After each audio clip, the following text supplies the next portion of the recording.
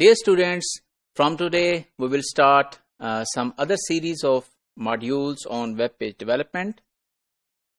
So you might have seen many different web pages or websites in your life.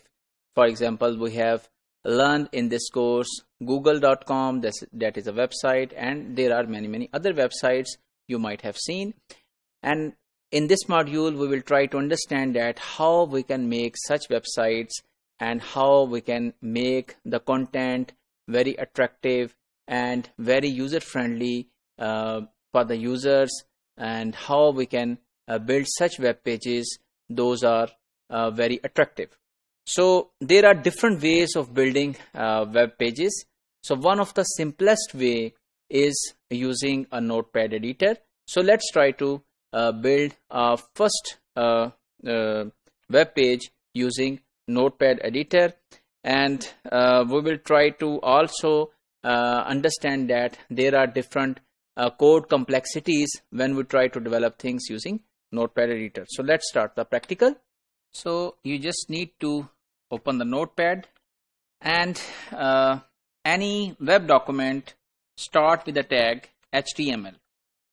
So you click write HTML, and then this is the end of the tag HTML, right? Then whatever you need to write can be written in the body tag. So there are some other tags in between the body and HTML, which I am skipping at the moment. And here you can write, for example, whatever you want to say, like ITC, and you need to save this file. Okay, save test HTML, and you need to save this file with, for example, any name like index.html, and that is saved in test HTML folder. So let's try to open this over here. So this is test HTML and this is index, right? So if I open the index.html, it should be opened using a web browser because its extension is .html. So it is being opened, and you can see that ITC is written at the top of the web page. So you can also change this title. So for example, it's here d:/ and the name of the folder. So you can change this as if you want, using this Notepad, and HTML before the body you can write title.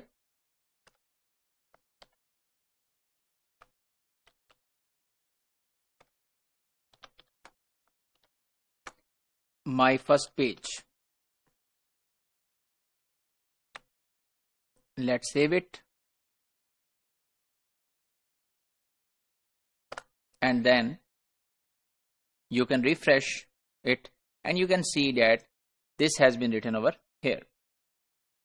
If you want to change the appearance and heading of this ITC, you can go back in the Notepad, and you can say that this ITC should be in H1 tag, which we learned in Microsoft Word as well. So this is H1 tag finishes.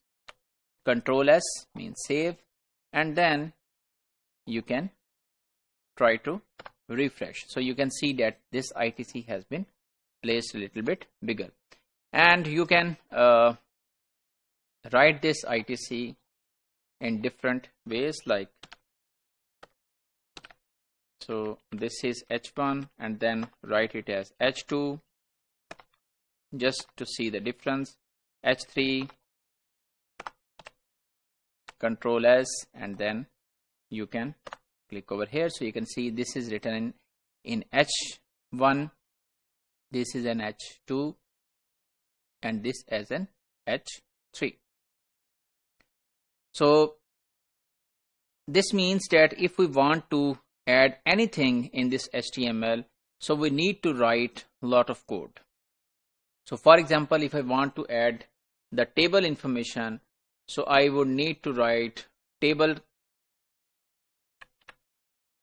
somewhere here, tag, and then for example I need to write tr for the row, td for the column. So it's getting much complex, as we have just shown 3 words on our web page and we have written 1, 2, 3, 4, 5, 6, 7, 8, 9, 10 lines. So in the next module we will start using Adobe Dreamweaver to make all of this thing using plug and play, using just selecting the things and putting those things, and we will not be making any changes in the code, and we will be seeing that kind of web page development would be very easier as compared to writing such a complex code at the back end. So dear students, let's conclude today's module. We have learned that we can make very simple web page using Notepad editor. However, writing the code in Notepad editor is very complex, because if we want to add table, if we want to add any word, so we have to type a lot of code. So in the next module we will come back to you with Dreamweaver to make our life easier.